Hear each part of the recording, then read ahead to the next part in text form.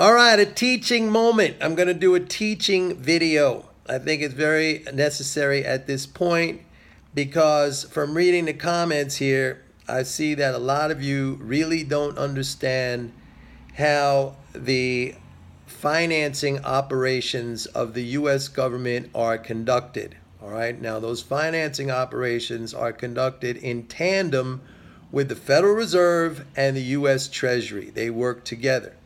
Now, I've been reading a lot of your comments here, and also this is just a common thing that I've been hearing.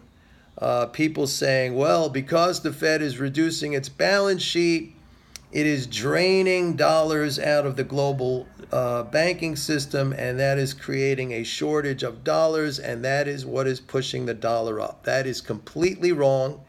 And I'm going to explain how the government conducts its financing operation, and you should be able to understand after that how this is wrong.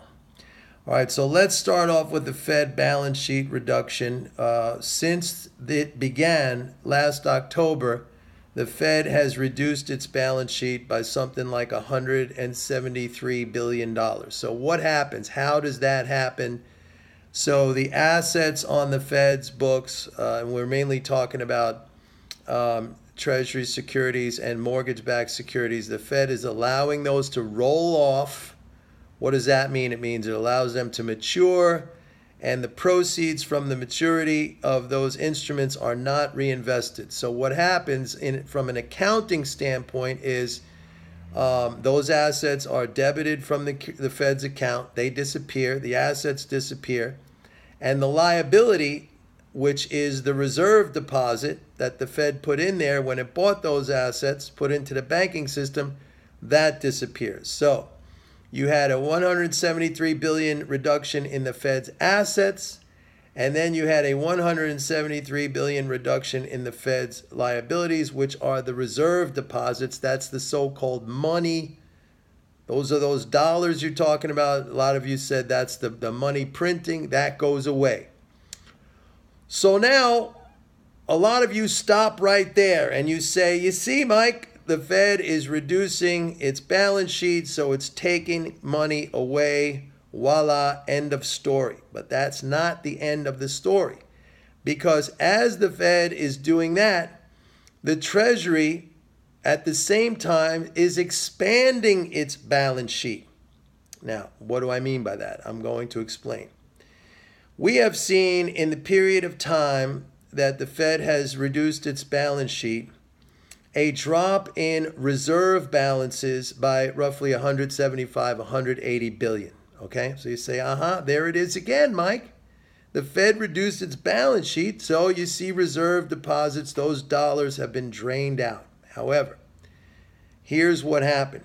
In that same period of time, we're talking about October until now, the Treasury sold 750 billion more Treasury securities than the same time last year.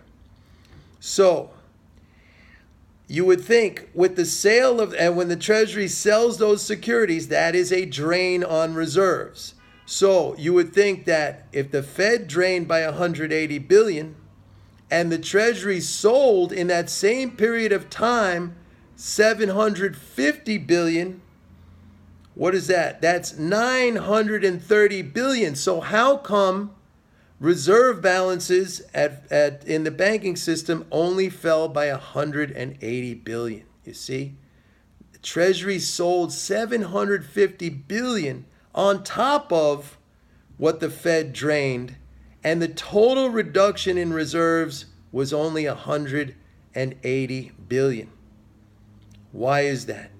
That's because the Treasury spent an additional, what's the difference between 750 and 180 is 570 billion net spending. So a net amount of 570 billion of new dollars was added in order for the Treasury to sell the 750 billion and still arrive at a net drain of reserves of only 180 billion. So you have to think of the financing operation of the U.S. government as two entities, two parts. You can't just look at the Fed, which is what all of you are doing. It's the Fed and the Treasury combined. And the Treasury's spending adds reserves to the banking system, which those reserves are what are used to buy the Treasuries when they are sold. All right? So you can't have the Fed drain $100 billion and the Treasury drain another $750 billion, a total of $930 billion, and only have reserves go down by $180 billion unless money was added. Added, okay? Do the arithmetic. Do the arithmetic. So, there is not a net drain on the system. The money was added through government spending itself. Don't forget, the government runs a deficit. Where is the $570 billion? That's what the deficit is right now. $570 billion. That's the amount of spending above what was taken away. That was a net addition to the financial balances of the non-governmental sector. So the money is put in. There is no, Fed balance sheet reduction draining dollars and causing the dollar to squeeze up. You just got to do the arithmetic and you could see. The Fed cannot drain $180 billion and the Treasury drain $750 billion more and only have a net reduction of $180 billion. Money had to be added, and it was. That's a fact. That's how it works. Now, all of you who are saying these things, and I'm not going to call you stupid because people don't explain this. This is not explained. And you even have high-level economists saying this kind of stuff, which is wrong. You cannot have the Fed reduce its balance sheet, debit reserves by $180 billion, and on top of that, the Treasury selling another $750 billion, which is $930 billion, and only have reserves go down by $180 billion. Money had to have been added, and it was. That's how it works, folks.